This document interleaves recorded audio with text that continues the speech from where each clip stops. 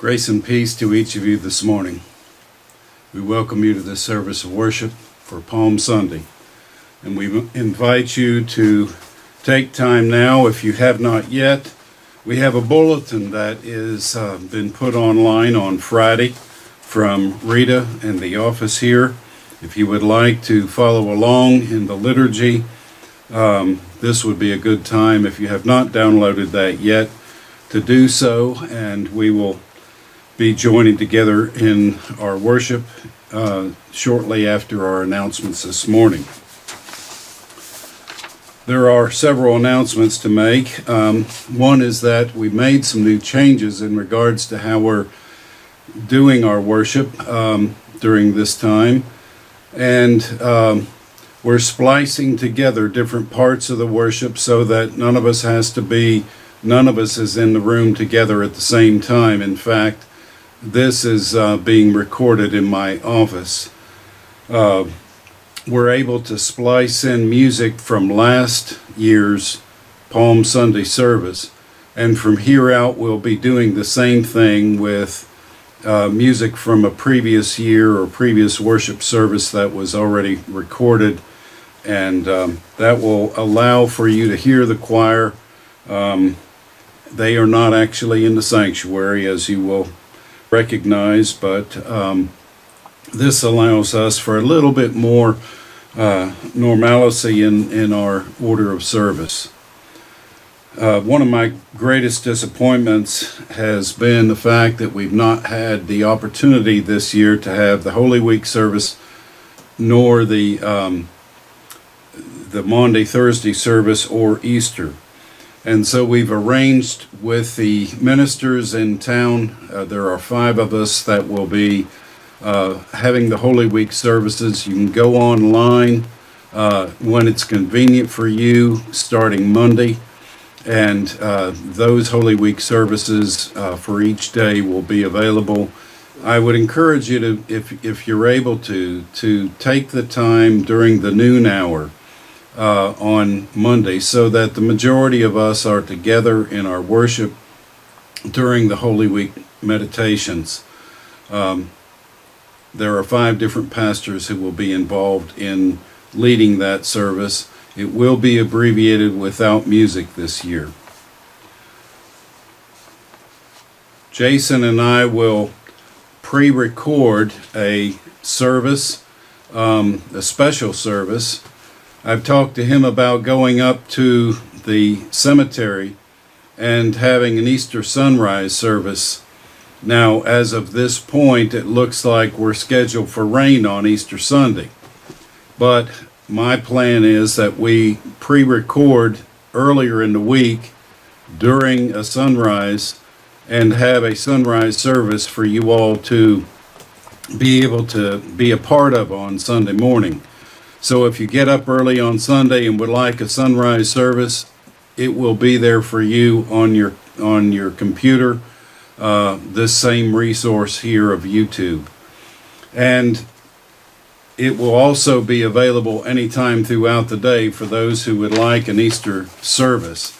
My plan is that we will expand the meditation that I normally have for that Easter sunrise service, and there will be more of music that will be interspersed in there.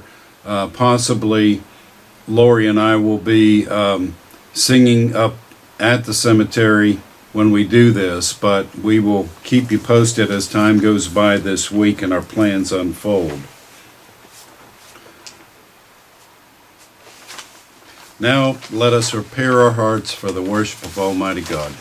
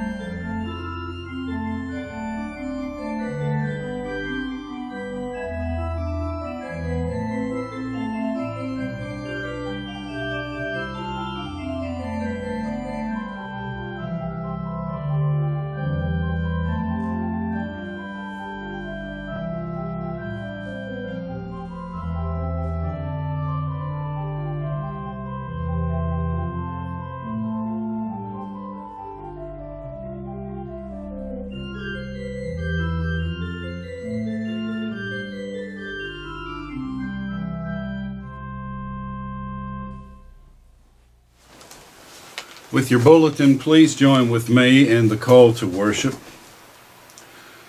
Look, your king is coming, humble and riding on a donkey. Hosanna to the Son of David.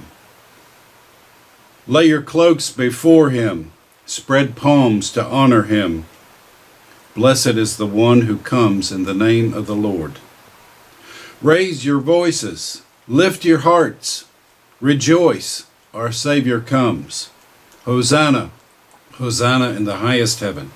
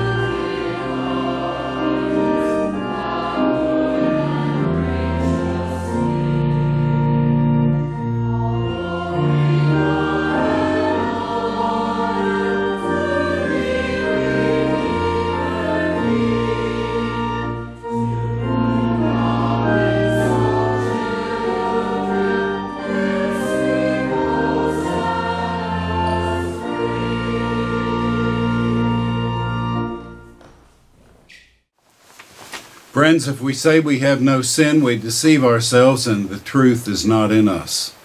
If we confess our sins, God, who is merciful and just, will forgive our sins and cleanse us of all unrighteousness. Friends, join with me now as we share together in unison the prayer of confession. Suffering God, the way of your cross is a perilous journey. It is frightening. It is demanding. It is fraught with peril. You ask us to stay by your side as you journey into Jerusalem and on toward Calvary. But weariness and fear overtake us, and much like the first disciples to betray you, we deny you. We abandon you.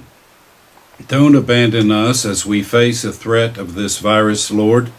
Forgive us and strengthen us for this lonely journey ahead.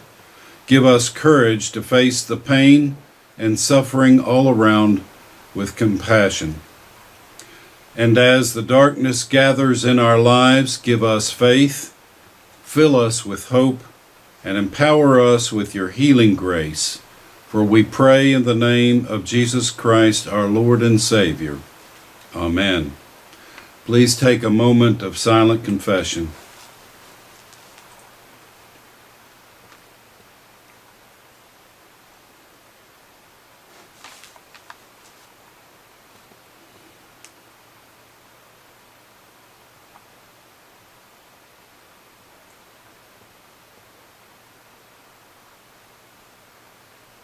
Friends, this saying is sure and worthy of full acceptance. Christ Jesus came into the world to save sinners. He himself bore our sins in his body on the cross, that we might be dead to sin and alive to all that is good. Friends, believe the good news of the gospel. In Jesus Christ we are all forgiven. Amen. Good morning, WPC kids. I hope you're doing well. Do you ever argue with your family about what's fair? You know, like, it's not fair that you got the last cookie and I didn't. Or, it's not fair that the family across the street went to the park and we're not going. Sometimes we spend so much of our energy worrying about what's fair that we forget to even have fun. It reminds me of a story that I want to read to you. It's called The Price of Envy. It is a very old story out of the treasury of Jewish folklore. Listen to this. While a poor woman stood in the market selling cheese, a cat came along and carried off a cheese. A dog saw the cat and tried to take the cheese away from him. But the cat stood up to the dog, so they went to fighting. The dog barked and snapped. The cat spat and scratched, but they could bring the battle to no decision. "Let's go to the fox and have him referee the matter," the cat finally suggested. "Agreed," said the dog. So they went to the fox. The fox listened to their arguments very carefully. "Foolish animals," he said. "Why carry on like that? If both of you are willing, I'll divide the cheese in two, and you'll both be satisfied." "Agreed," said the cat and the dog. So the fox took out his knife and cut the cheese in half. "My half is smaller," said the dog. The fox looked very carefully through his glasses at the dog's half of the cheese. "You're right," he decided, so he went and bit off a piece of the cat's share. "That will make it even," he said. When the cat saw what the fox did, she began to yell. "Just look! My part's smaller now." The fox again put on his glasses and looked very carefully at the cat's share of the cheese. "Right you are," said the fox. "Just a moment, and I'll make it right." And he went and bit off a piece from the dog's cheese. This went on so long, with the fox nibbling first at the dog's and then at the cat's share, that he finally ate up the whole block of cheese before their eyes. So you see, sometimes whenever we spend too much time and energy worrying about what's fair and what's not fair, we completely miss out. My hope for you during this time is that you learn to give to one another, and that you learn to not worry so much about what you're missing out on, but worry more about the things that you can take part in.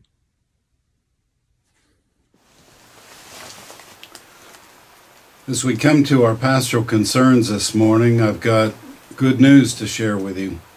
Gunnar Harbison is home after being in the hospital most of the week.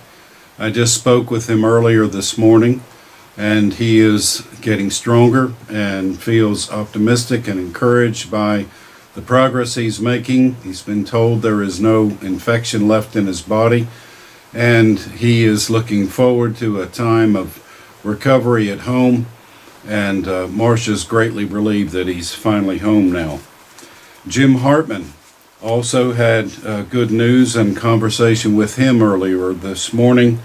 He is still impacted by thrush as a side effect to the medication that he was on, the steroids. His energy level has been affected, but he has gone through a round of chemotherapy now, and continues in his radiation treatments and is making good progress. Both he and Marion are in good spirits and are grateful for the love of this congregation. Linda Brinkley Deal, who is a cousin of Jim Brinkley, is in the hospital, I believe Fry Hospital, and is recovering from a severe loss of blood. So we keep Linda in our prayers. Lois Blaynott, we learned earlier this week that she had died. She lived in Florida for the last 12 years, moved down there shortly after I got here and she was the wife of George Blaynott, and at this point I'm unaware as to the specifics of her burial, but we remember the Blaynott family and her loss. We also want to lift up our sister church, Nueva Jerusalem, in Guatemala, outside of Coatepeque. They are struggling as people around this world are struggling with this coronavirus. The impact of this has on their lives is as much financial as it is anywhere. And with less reserves and less resources, it's a greater burden for the folks in our sister church to bear right now, and we do not have an idea as to how long that will be. Louis Garou will be turning 100 on Tuesday, April 6th, and we celebrate his birthday and 100 years of life and his many ways of serving the community. We ask your blessing and your remembrance to him as he celebrates his 100th birthday. Then I got word from Betty Wilson that Van Mooney is in the Grace Hospital on a respiratory machine and had been struggling with dialysis for some time, but now they think it's possible that he has coronavirus, but they're not sure and are in the process of waiting on test results to come back.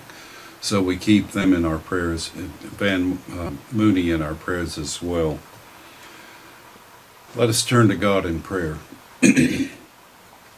Heavenly Lord, you came into Jerusalem on the back of a donkey, reminding us that your love is accessible to human life, that it is not one that is lorded over human life and distant and removed as most sovereign leaders have been throughout history. We ask, O Lord, your guiding and compassionate love to be with those that are struggling this day with illness in their lives, whether it be the coronavirus, for there are hundreds of thousands around the world that are impacted by this. In fact, over 1 million people have been diagnosed and are struggling and suffering with coronavirus now around the world. Many hundreds of thousands in our own country, over 7,000 deaths. Lord, we are mindful that as we as a country and as the world continues to struggle with how to respond to this virus, that there are many who disregard the best medical advice and scientific advice of our leaders. And we ask that you will bring about wisdom into those people's lives, that they may respond with the stay-at-home order and try to halt the spread of this. Lord, people are so full of their awareness that they want to retain their own freedom, their own liberty, and even churches are doing that. And we recognize that this is only going to prolong this agonizing wait, and we pray for guiding spirits to lead those churches and those hearts to an understanding that we're all in this together and that it's in all of our best interest to be safe and take care of ourselves and follow the guidelines of our nation's leaders and our scientific and medical community. We pray, Lord, for those that face different kinds of illness or medical issues, such as cancer. We offer our support for our own who are going through chemotherapy. We remember Jim Hartman, and we also lift up Gunnar Harbison as he is finally home from the hospital, and ask for your healing strength to be with him and with Jim as they both undergo the continuation of their well-being and their treatments. We pray, Lord, for Linda Brinkley Deal with her severe blood loss. We pray for the Blaynot family and the most recent death of Lois, and are mindful also of them as they continue to mourn the loss of Ed. We pray for all families who have lost loved ones, and there are many now in our congregation. We lift up Sanford and Brenda Welburn as they continue in their loss of Stephen Christenberry, as we offer up also Casey Braswell, his half-brother, and ask your blessing to be with each of them in their loss. Guide us, Lord, as we move forward, for we seek to be faithful to you, faithful to each other in the way that we work towards a resolve of this great global crisis right now with the pandemic. And we ask your healing strength to be throughout this world, to bring hope and guidance and comfort and reassurance that we will live to see better days and that your guiding hand is always with us. For we offer this prayer in the name of the one who taught us to pray together. Our Father, who art in heaven, hallowed be thy name. Thy kingdom come, thy will be done, on earth as it is in heaven. Give us this day our daily bread, and forgive us our debts, as we forgive our debtors. And lead us not into temptation, but deliver us from evil. For thine is the kingdom, and the power, and the glory forever. Amen.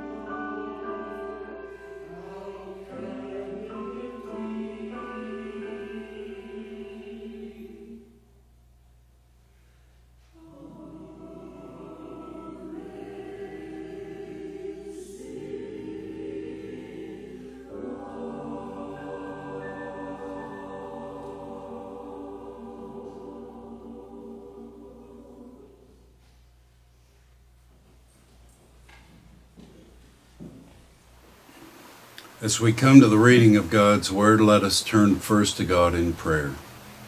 Holy and gracious Lord, around this world people are in need of reassurance, in need of the constancy of your love, especially in a time of great crisis. We ask, O Lord, as we come to the reading of your Word, that our minds may be open to its application in our lives today, for we pray it in Jesus' name. Amen. From Matthew 21, starting with the first verse and running through the 11th verse.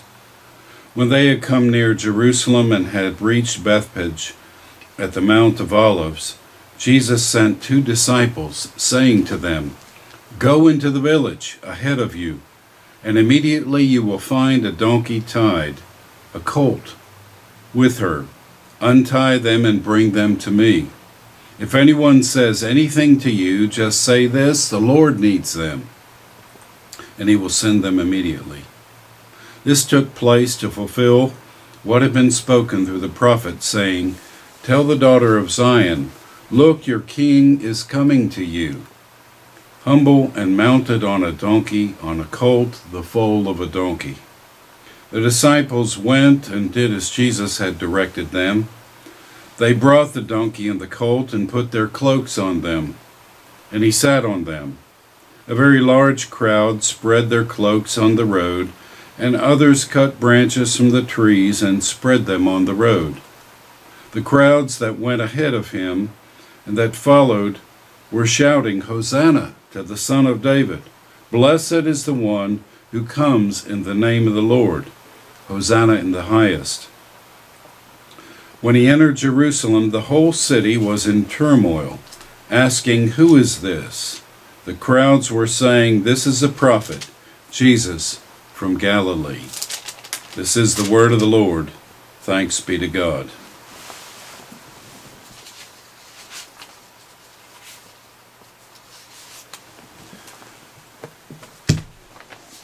Many years ago now, I had a friend who was a manager of a sports stadium at the University of Mississippi. He invited me one day along with him to open up before a major sporting event there, a big basketball game that was being planned. It was strange walking into the arena with no one there. The lights were off. The place was so quiet you could hear a pin drop. As I stood in center court, he went off to turn the lights on. And as the lights were turned on, you could hear the buzzing of those big halogen lamps. And to watch slowly but surely the light begin to illumine the entire stadium there. I marveled at the contrast between the quiet and what would soon be happening within the hour as the 2 teams came and started their practice and warm-up, and then within an hour and a half later after that, the actual game was starting, with the stadium filled with people. I felt privileged to see a major sporting arena empty. And yet these days, when that has become the norm, it's anything but comforting to see that. It was a novelty to be in a public venue like that alone, but the impact has worn the shiny off of that with the kind of emptiness that we see in the world around us as we travel on our way to and from different locations these days, where people are encouraged to stay at home, and I'm grateful they are. Certainly, other than going to the store or coming here to church, that has been my routine. But think about it. This year we had no March Madness, no NASCAR races, no movie premieres, no Merle Fest, no three-penny opera, not even a free piano recital. No Olympics will happen this year. St. Patrick's Day parade was canceled, and the Easter parades that normally happen in some large cities have been canceled. This will be the first Palm Sunday in my career that I've not had a processional as part of the beginning of the service. And it'll be the first in 12 years, 13 actually, that Holy Week services will happen here at the Waldensian Presbyterian Church that I haven't participated in with the rest of you. Life as we know it has been canceled for the time being. It feels like standing in an empty sporting arena these days, whether it's in an empty sanctuary as we have here or anywhere you go around town. So where's the good news this morning? Keep in mind the good news of Palm Sunday was an event, a holy event that had political overtones to it. It is not a feel-good story in a vacuum. There have been times over the years when I thought that people were reacting to Palm Sunday as if it was just a feel-good pageant of sorts, and once it was over, it was on back to life as normal. But I think this year, the Palm Sunday story seems a little bit more urgent to us. Perhaps we may recognize much more keenly what the triumphal entry of Jesus really meant and how it impacts the context of our own real lives. It has been the purpose for us to share the good news that it's relevant to our days as we live in isolation to each other. And the great crowds of people, though, that were gathering at the time of Palm Sunday, at the time of Jesus, are still relevant for us today. We call it a triumphal entry, but in all actuality, it was not a kingly parade to celebrate a military victory. Although many in the crowd had harbored those expectations of that, had Jesus been an earthly king entering the capital city, he would have processed in on a war steed at the head of an army, and he would have possibly worn a robe and a victory crown of laurels as he went into town. But that isn't what we read here. It says that Jesus was riding on the back of a donkey, a common farm animal, a lowly animal, one that fulfills the old Hebrew Bible prophecy of the prophet Zechariah. Humble and mounted on a donkey, on the colt, the foal of a donkey, the prophet says. The imagery was perplexing to many in the crowded streets and the time of Jesus' day, for they were looking for a kingly, warrior, political leader who would overthrow Rome and its authority in their lives. And their expectation was not questioned at that point in time, because everyone was just filled with the moment and shouting loud hosannas. What they were looking for, though, they didn't get.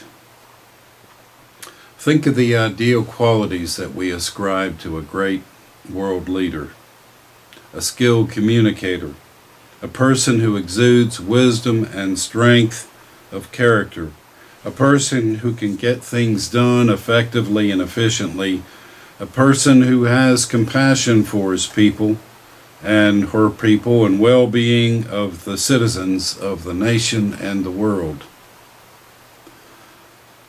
Then, as now, many would like to add the note of a conqueror, which gets us back to this military theme once again. What is not on that list are the qualities of meekness and humility, and yet those are the very qualities that Jesus himself exhibited, as well as being a good communicator and many of the other qualities we mentioned. In the famous 1970 musical, Jesus Christ Superstar by Andrew Lloyd Webber and Tim Rice. Jesus is portrayed as entering into Jerusalem and a crowd shouting, "Hosanna! Hey, JC, JC, will you fight for me?" That really is a pretty accurate vernacular interpretation of what the crowd was expecting in that day and time. Someone who would fight for them, who would destroy the Roman overseers. Bring on the warrior king, the one who will lead his 12-member war cabinet in a popular uprising over the Romans. See what I mean by political overtones in this text? They're there. They wanted a powerful deliverer, a real Messiah, one who would accurately and effectively overthrow the military force. That would have been some trick worthy of a great spectacle in Jesus' day and worthy of performance in the Colosseum of Rome. Remember that term Hosanna in Hebrew? It actually means, "We beseech you, O Lord, to save us." Save us. Hosanna. It isn't a gleeful hurrah that children sing and that we tend to give an understanding of as if it's a celebratory announcement. No, it was more of a cry for deliverance. We beseech you, Lord, to save us, deliver us. The wonderful Palm Sunday hymn that Lori and I had chosen weeks ago for this event as a response to pardon is the hymn Ride On in Majesty. In sharp contrast with the political Messiah that the crowds were expecting, verse 2 articulates a different image, the image of the true nature of Christ. Ride on in majesty, in lowly pomp, ride on to die. O Christ, thy triumphs now begin, o'er captive death, or conquered sin. There it is. Instead of royal splendor, Christ comes into town on lowly pomp. He rides a donkey, not a war steed. Instead of destroying the military might, he destroys the stranglehold of death and sin over our lives. There's a triumph. There's a victory. There's a focus for the hosannas. Not the kind of action we would celebrate in a vast arena of public entertainment. It is one that, though, addresses the deeper human needs in each of us. Deliverance from ourselves, deliverance from that which destroys our sense of life, our own sins, our own brokenness, our loss.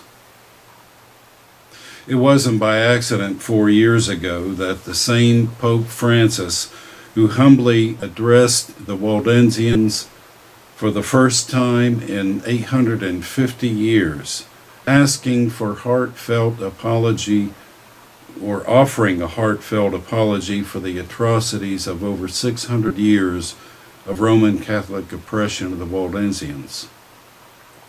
He did that in a way of asking and trying to resolve and restore the right relationship between the Waldensians and the Roman Catholic Church. Relationships between Christians and each other. This would be the same Pope who, a few months later, as he went to Philadelphia, Pennsylvania that year, instead of riding in a limousine or in the Pope Mobile with all the bulletproof glass, this Pope rode into town on a Fiat Cinquecento, a modest compact car, still white, which frequently stopped in the crowd so that he could meet the people face to face. It was his way of saying, we serve a Lord who is humble, and this is the way that a leader in the church should offer humility to the people of God.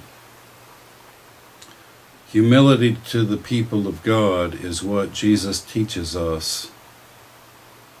He relinquishes the world's trappings of greatness and embraces the qualities of meekness and humility. And we find in him not only a genuine connection with God, but a greater connection with humanity as well. And that can be done away from the high profile of the public eye. Humility and meekness. How is that done in your life? This year on Palm Sunday, instead of children and a choir processing in psalm with palm branches, with celebratory hosannas, we can proclaim our faith on a phone call to a single older adult that may not have had the opportunity to even say hello today to someone. Instead of watching a movie, a deacon this past week has taken food to a person in their home, to an individual who lives in a high-risk category. Another family spent part of the day making protective masks to be shared with the local hospitals. A mother encouraged her children to draw pictures of spring, bunnies and flowers and fluffy white clouds to mail to older members of this church. 5 people can make up a list of individuals and situations spending an hour in prayer in their own homes. A young woman can write a card for homebound members. A father can spend time writing to his children and sharing his love with them. And a small child can go outside and pick violets in the yard to bring to his mother. All of these are meek and humble expressions of love. Each of these remind us of the love of God that has come to us humble and riding on the foal of a donkey. This is the way that Christ lives his life. Humble and meek, the kind of orientation that makes a difference to people in everyday life.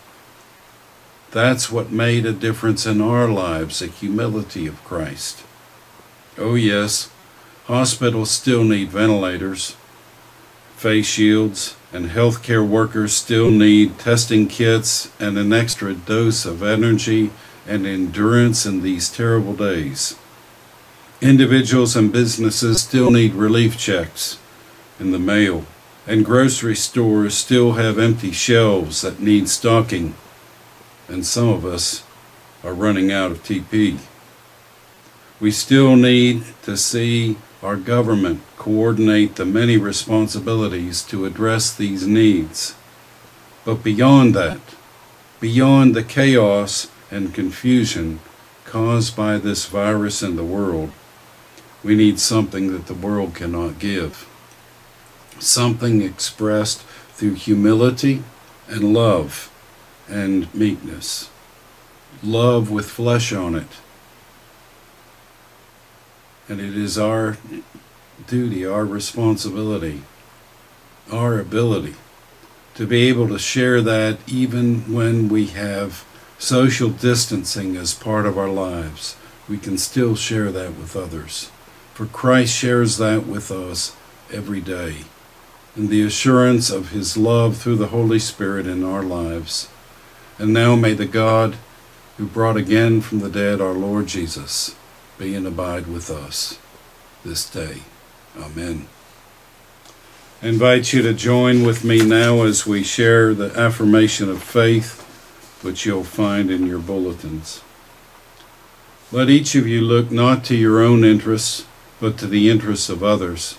Let the same mind be in you that was in Christ Jesus, who though he was in the form of God, did not regard equality with God as something to be exploited, but emptied himself, taking the form of a slave, being born in human likeness, and being found in human form, He humbled himself and became obedient even to the point of death, even death on a cross. Therefore God has highly exalted him and gave him the name that is above every name, so that at the name of Jesus every knee should bend, in heaven and on earth and under the earth, and every tongue should confess that Jesus Christ is Lord, to the glory of God the Father. Amen. I invite you to join together as we offer our gifts of love and gratitude to God.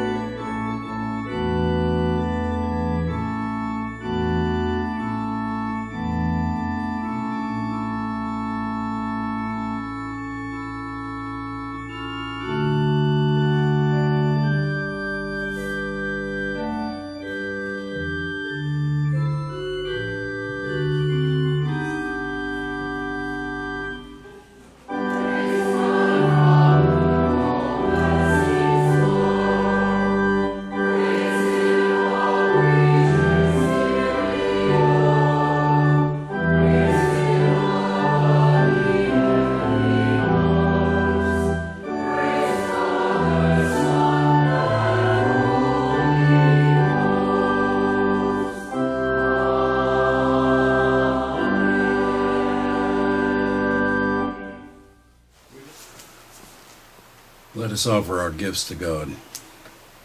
Heavenly and gracious Lord, we live our lives in these uncertain days, but the certainty of your love remains with us in all that we do. We ask your blessing and ask you to receive these gifts that we offer from our own lives, from our own abundance when there is great need in this world. Help us, Lord, to remember our neighbors. Help us, Lord, to remember those that we have never met who are in desperate straits themselves. For we offer this prayer in the name of our Lord, asking your blessing. In Jesus' name, amen. And now, friends, as we continue in our journey through Holy Week and towards Easter, I invite you to remember to join with us throughout the week in the Holy Week services provided by the other ministers in town, and to return to join with us on Sunday morning for a sunrise service at the cemetery, remembering that the gift of resurrection life is eternal and that our lives have been blessed by it. And now may the grace of the Lord Jesus Christ, the love of God the Father, and the fellowship of the Holy Spirit be and abide with us all, now and forevermore. Amen.